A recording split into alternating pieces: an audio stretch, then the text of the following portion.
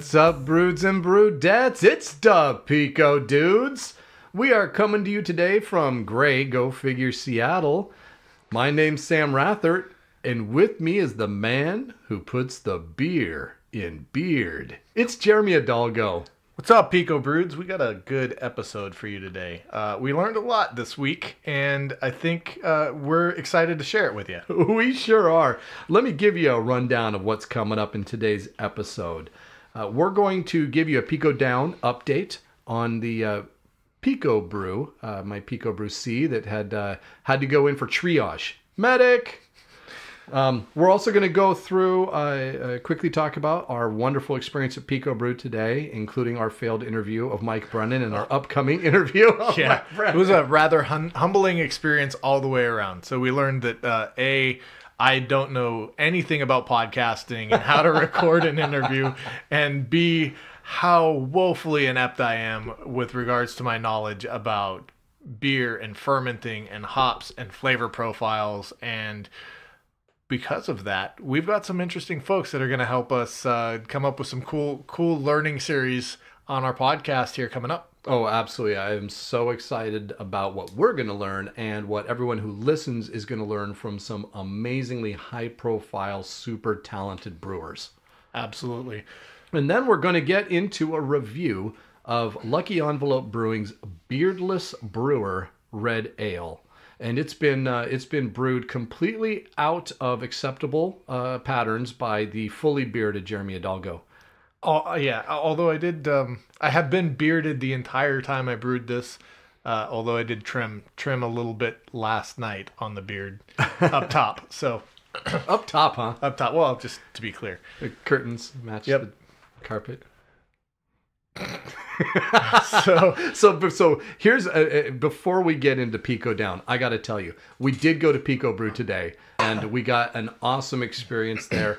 But we also spent about 2 hours getting to try all sorts of beers. Lots of beers, lots of wonderful beers, wonderful beers. And so, as our listeners know, we usually do enjoy a beer or two while we podcast, and we may have enjoyed a few before the podcast. So forgive us if it runs off that way. I can't even speak today. All samples, very small samples. It was tiny samples. Yeah. It was awesome. Hold me closer, tiny samples. Oh, and we got to try out hop oils from the PicoStill for the first time.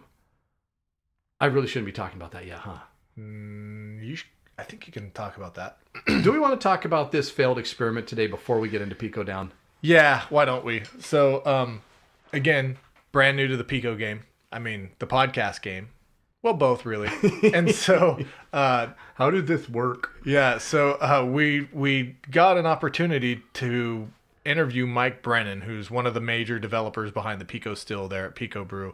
And immediately realized that this whole new podcasting setup that Sam and I got going isn't really portable.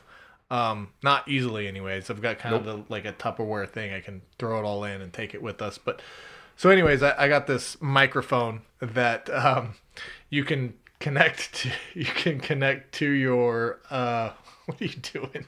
You can connect to your smartphone if you remember to bring your dongle, because you've got. Is that the actual thing it's called? I think it's actually called a dongle. Yeah. Okay. So I remembered my dongle. Yeah. Well, mine's detachable, and I left it attached to the rest of the podcasting equipment when I came into work today, and so that meant that I had to try and figure out a place to go either find a dongle or don't spit on the carpet. Or luckily my wife was kind enough to let me borrow the laptop, our Mac laptop, so we could go record this episode. Oh, you didn't go to the dongle store? I didn't go to the dongle store. They have all sizes and lengths. Anyways, so the thing is, though, is I had never tried using this microphone on anything. I planned on using it with my phone. Went ahead and had a failed setup on the Mac, and then pulled. Oh, luckily, man. Sam's Oh, man. phone still had a regular 3.5 headphone jack that I could plug it into.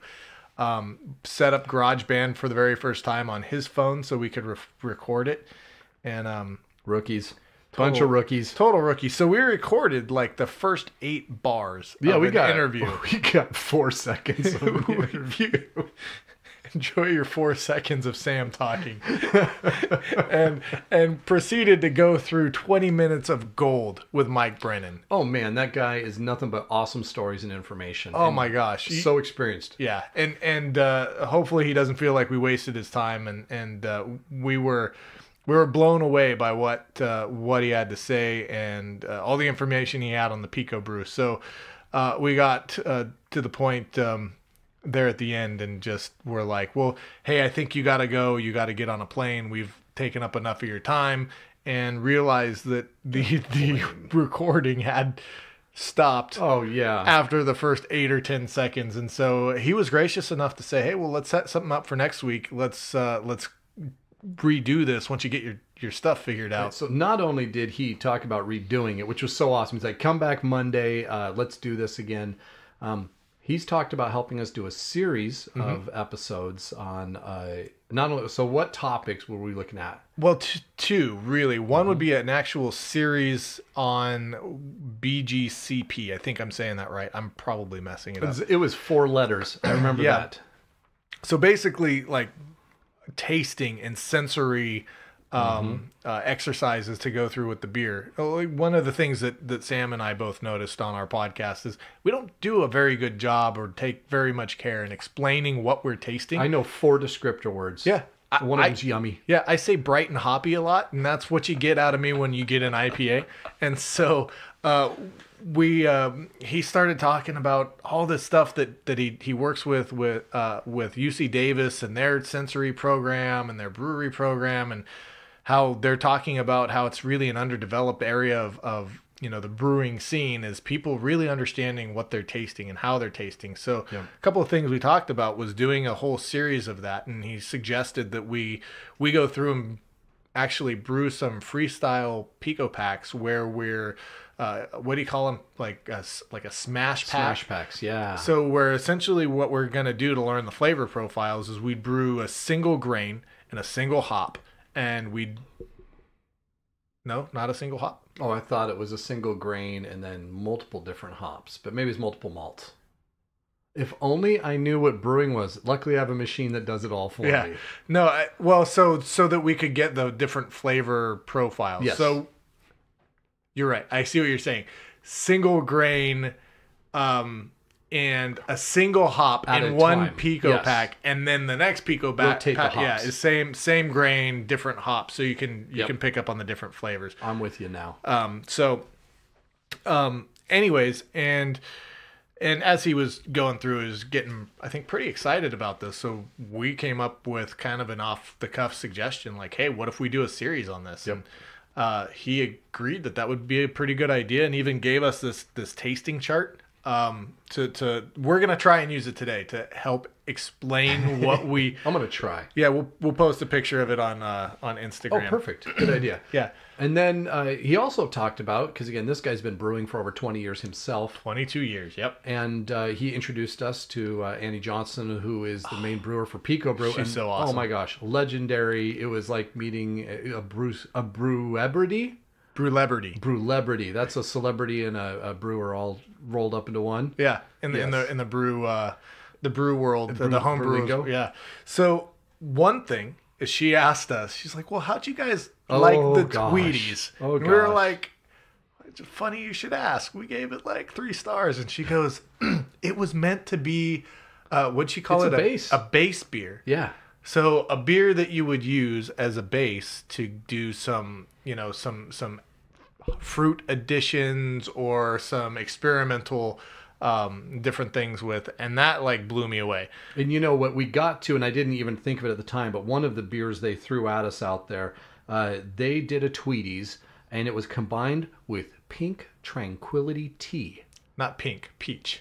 I meant peach. Did I say pink? Could have been pink. All right. This is only my more than one brew today. Yep. So peach tranquility tea. Yep. But I'm telling you, great aroma, awesome taste. It was like drinking almost a juice. Alcoholic juice. Is so good. It was really good. And so I think what we're going to have to do is take Annie's advice, and we're going to have to review that beer after we try and use it as a base. And get a little bit more experience. Yeah, get a little bit more experience under our belts. The other thing that we talked about with Mike was doing a fermentation episode. Ooh. Or perhaps a series. Yeah, this guy, I think he could talk about fermentation all day long. Fermentation and water. That's like, he says everyone kind of deals with those last. He says these are the two biggest effects you have on your brew. It's not necessarily the grains and the malts. All those, have a piece, but water and fermentation.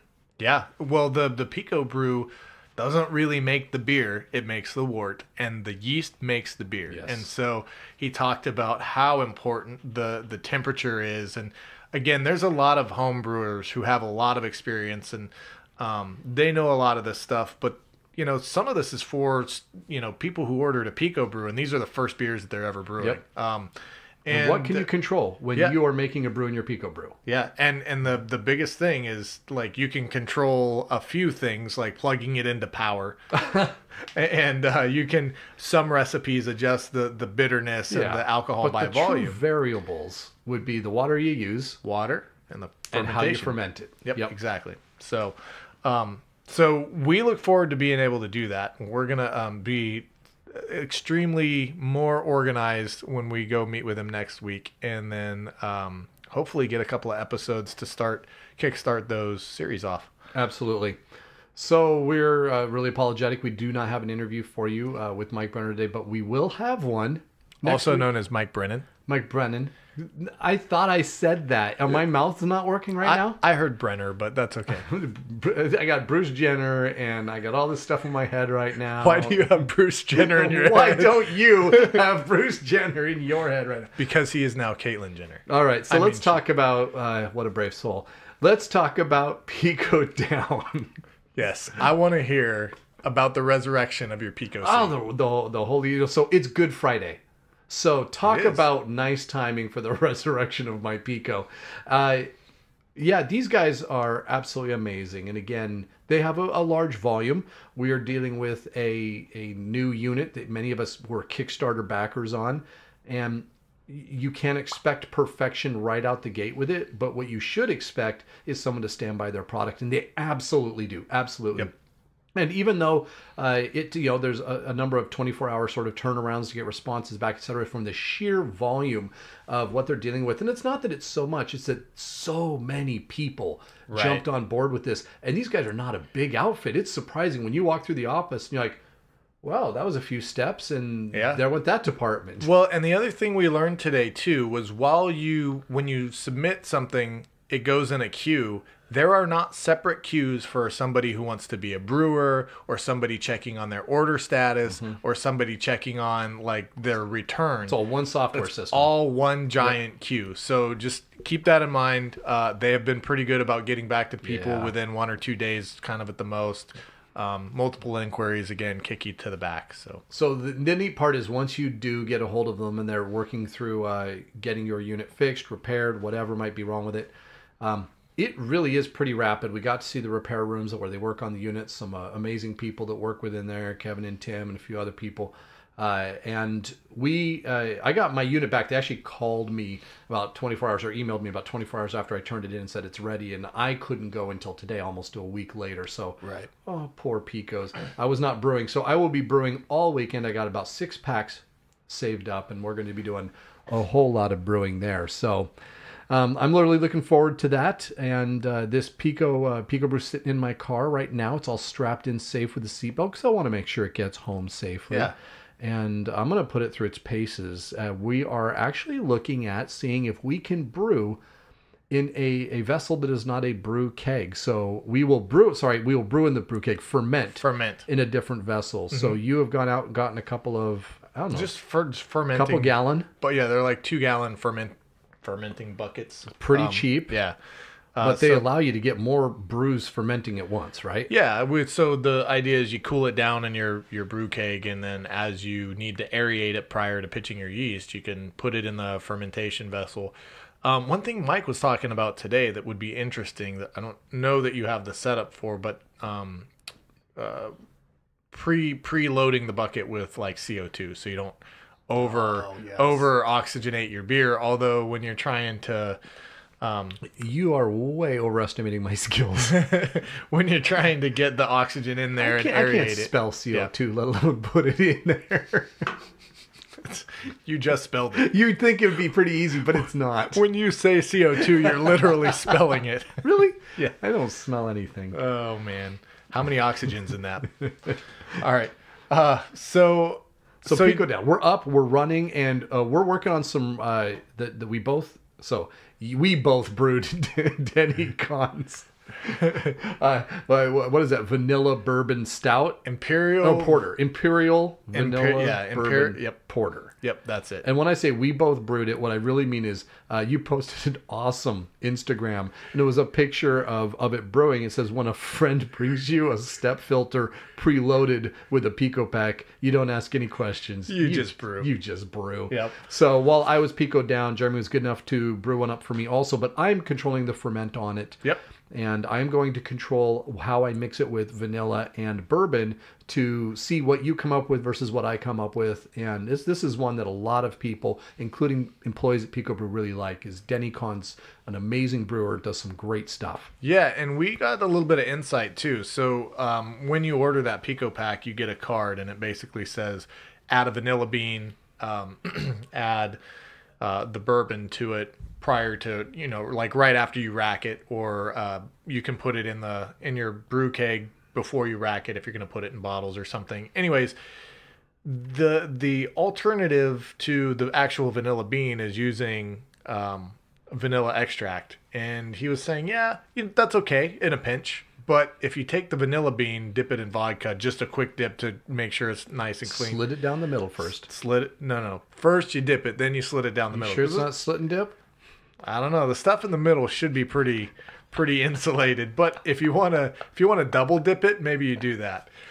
Anyways, the idea behind that is using the vanilla bean because that's where the solids are, where the flavor is going to be imparted and not destroyed during the fermentation. I think that was one of the things that you found out with your Tweeties today, was you had peeled an orange. Oh, this is where I discovered what an idiot I am. I'm like, man, I'm going to dry fruit this sucker, and I'm going to put some... So I did. I peeled an orange, quartered it up, just dropped the flesh in near the end of the ferment, and let it go a little extra long. And I didn't get hardly anything out of it. And best of all, I'm talking to Annie, and she's doing her best not to absolutely laugh at me. Yeah. But it really is. It's the oils, like the released from the zest or the peel, that would have actually given me that orange aroma and a little bit of the flavor.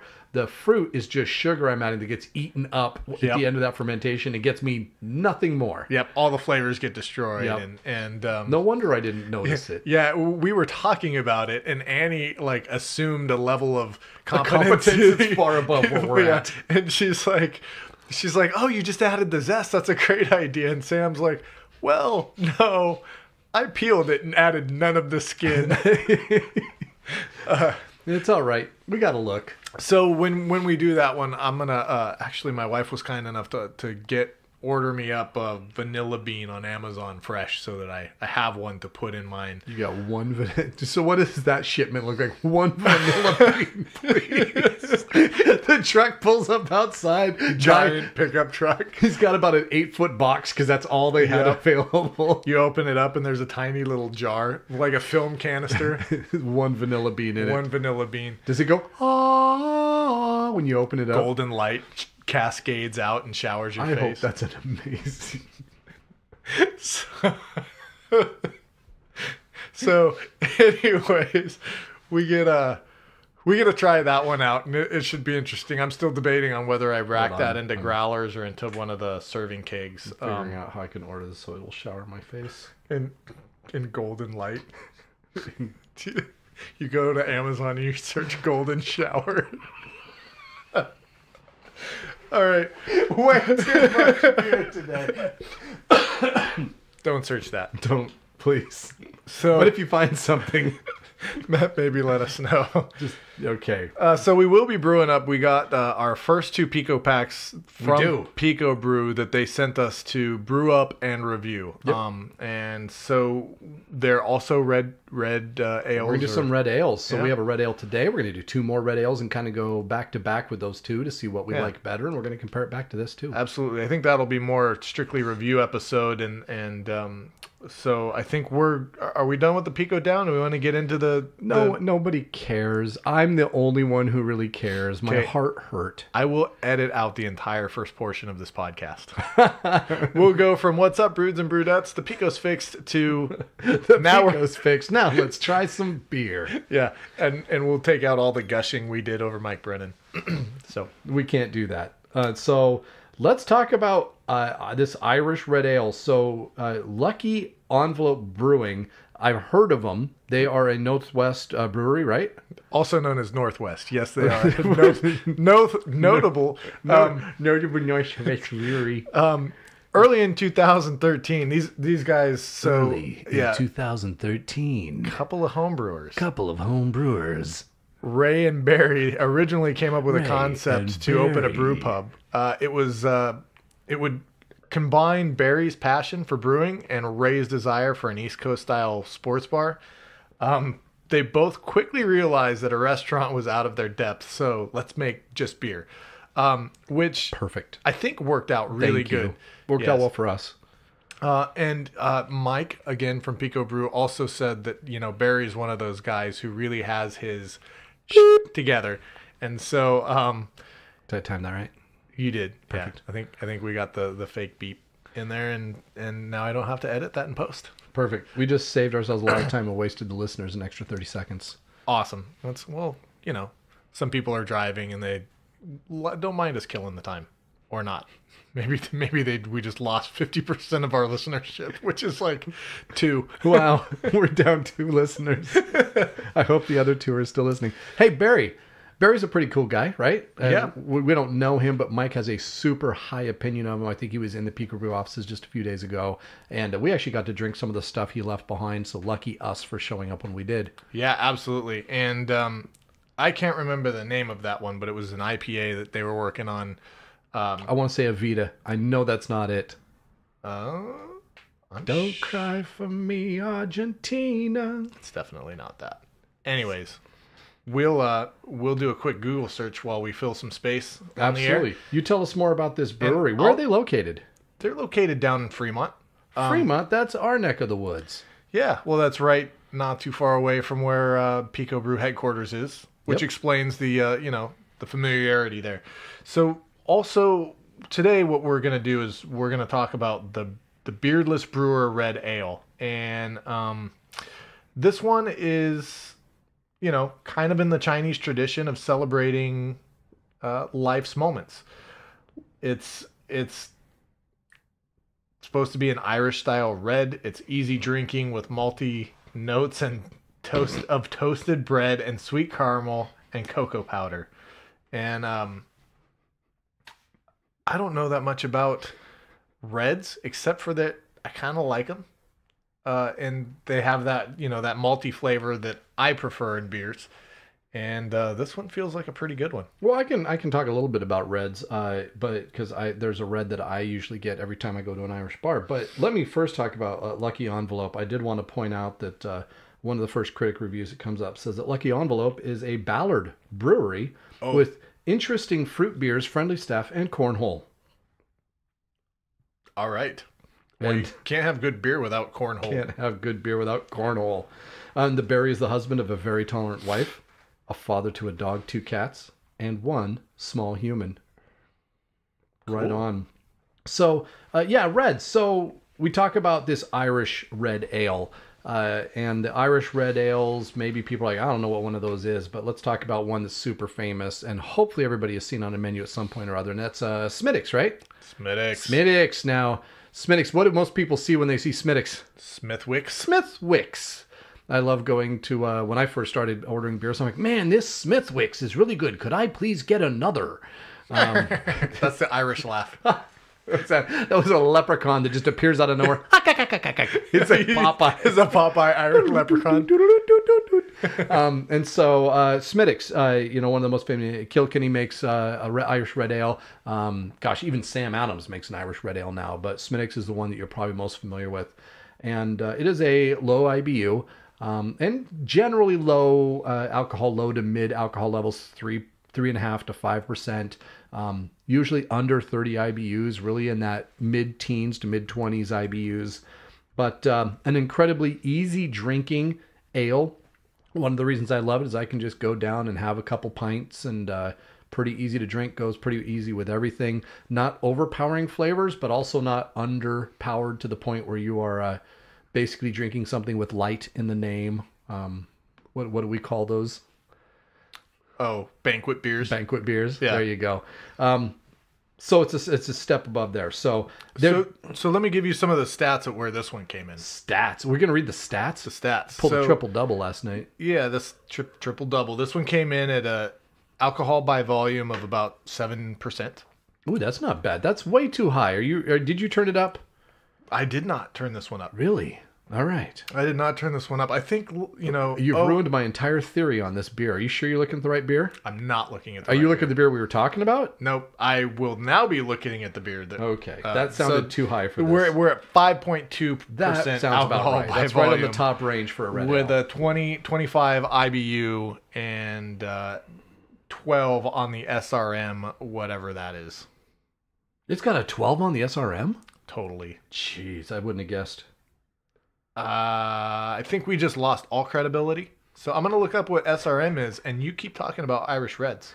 Sure, I'll talk about Irish Reds, but first I want to give a shout out to the ENIAC that we had. ENIAC.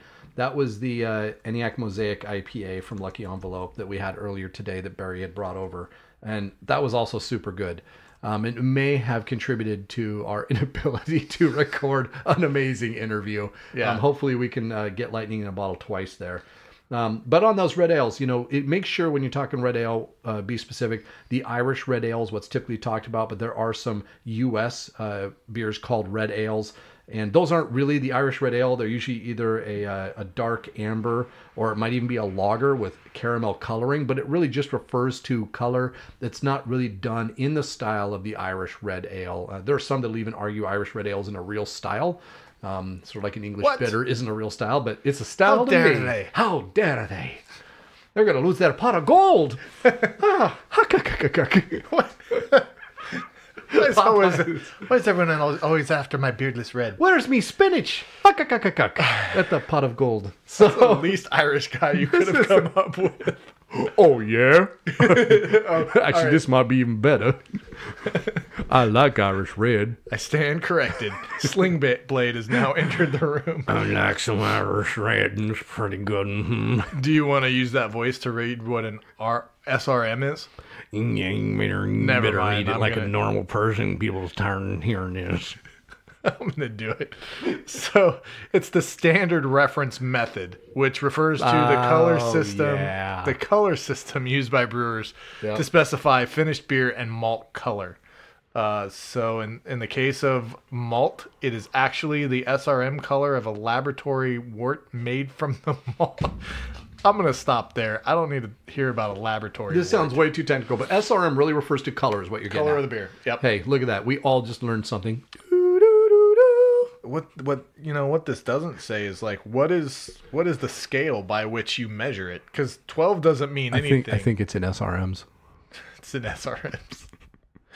I'm gonna click on this link at Brew Wiki. Oh, I here think you we should go. click it. I'm going to pour more of this nearly empty keg of red ale. Nearly empty. So that'd be awesome. The 1 to 3 is a pale yellow color. 3 to 4.5 is medium yellow. 4.5 to 7.5 is gold. 7.5 to 9 is amber. 9 to 11 is copper. 11 to 14 is red brown. I would say we've achieved that pretty darn well. We're pretty much on red brown right here. Yep. Right around 12, I'd say. Good guess. 14 to 19 is brown, and 20 is black. Oh, awesome. This is the way I assess my urine. Really? In SRMs? Yeah, see how Good dehydrated you enough. are. I hope you never score above about an 8. So I just did pour another glass of this stuff. I have to say I've got about a nice inch of head on top of that. It is a bit creamy. It is that consistent, not a lot of big bubbles, but very pulled together, very thick, and sort of like a root beer float when you get one. And you got a couple inches there. Yeah, I didn't tilt the glass properly. You got at least an inch on me there, buddy. So we're looking at that. It's got good color. And before we try it, anything we should know about before we finish it, anything we should know about how you put this together? So what kind of water you did, or how you fermented it, or how you put little bubbles in it, Carbonated it. Yeah. So essentially, I went through. I didn't touch the recipe at all when I set it up in the Pico. I went through.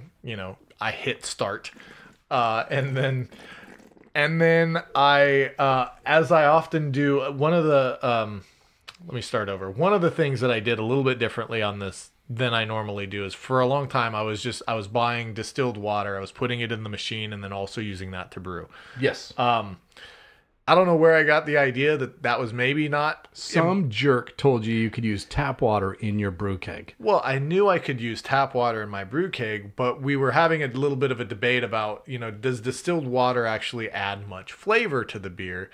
Or subtract, zero flavor. Yeah, subtract flavor from the beer. And what do you actually want to do? And after Sam's meeting with, so this one I actually used tap water in the brew keg, distilled water in the machine. Yep. And then after Sam's meeting with Douglas last week, where he recommended that you actually put the distilled water in everything or reverse osmosis, I kind of regretted it, but that's what I did on this one. We have pretty good water here in Washington, so I'm not too worried about it.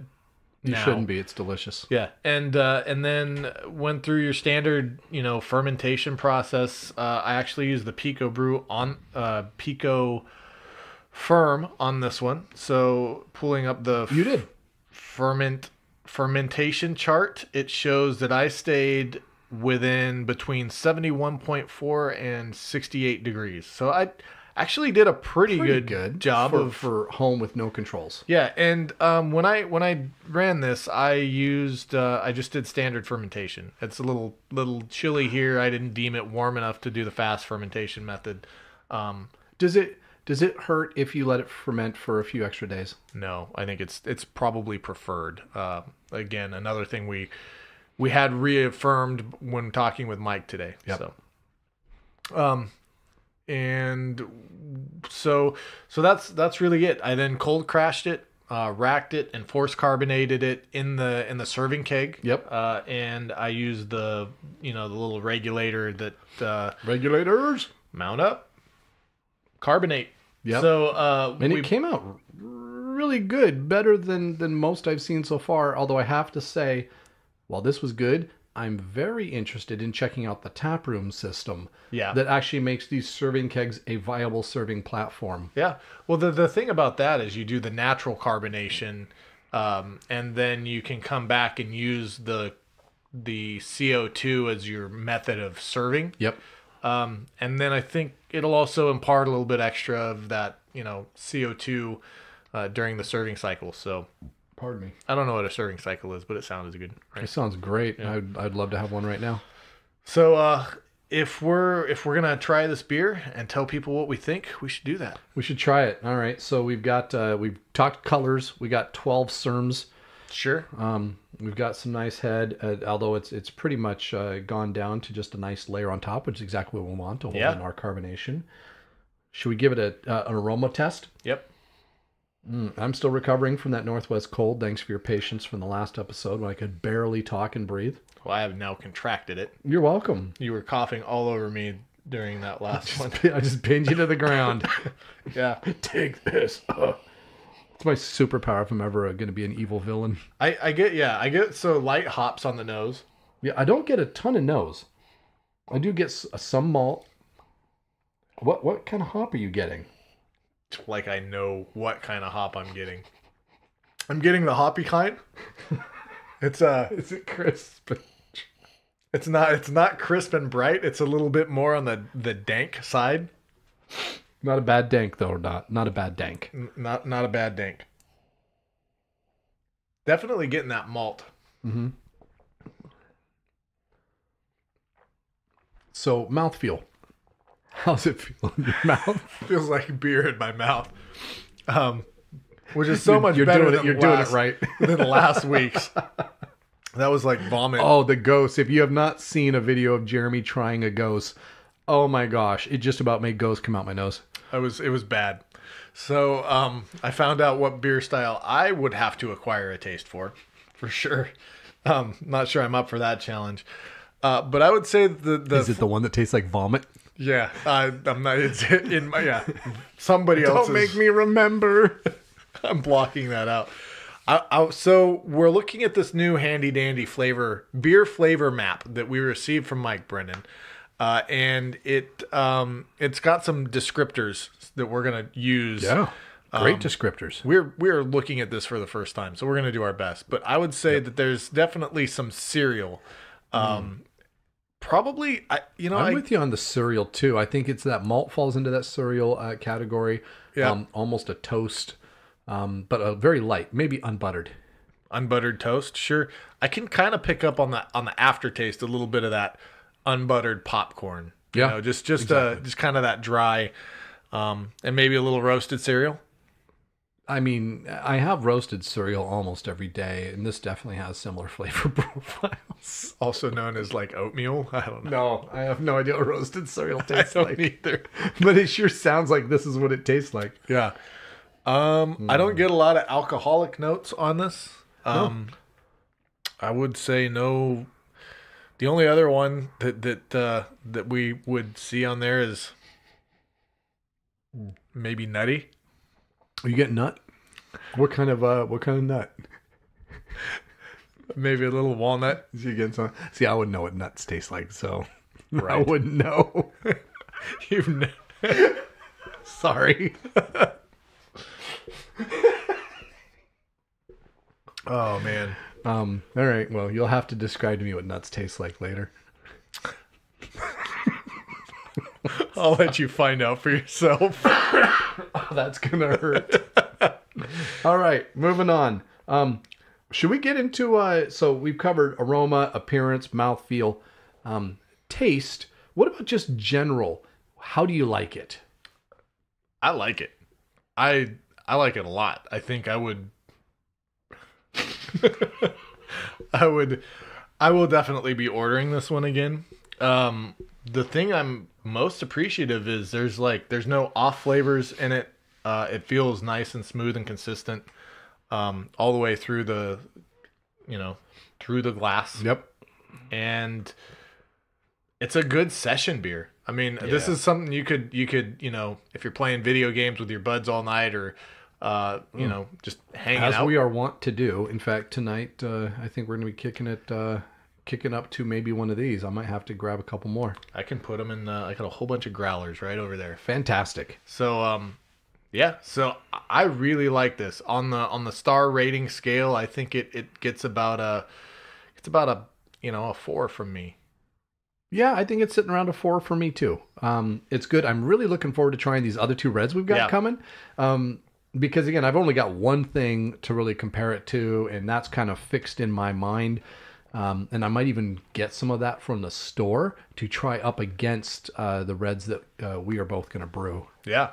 Yeah, well, I think that'd be excellent. In fact, I might go see if I can find some of this one in the store and see how close we got. Yeah, it is delicious though.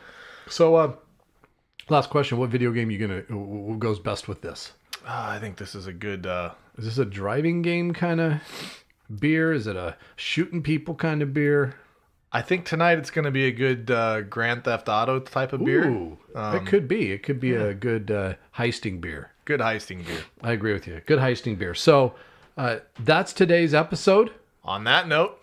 But before we leave, where can they find us? Oh, you can find us at picodudes.com. Oh, I like that place. Facebook. Ooh, it's even better. Instagram. Ooh. Soon to be Spotify. Holy moly. Stitcher, What?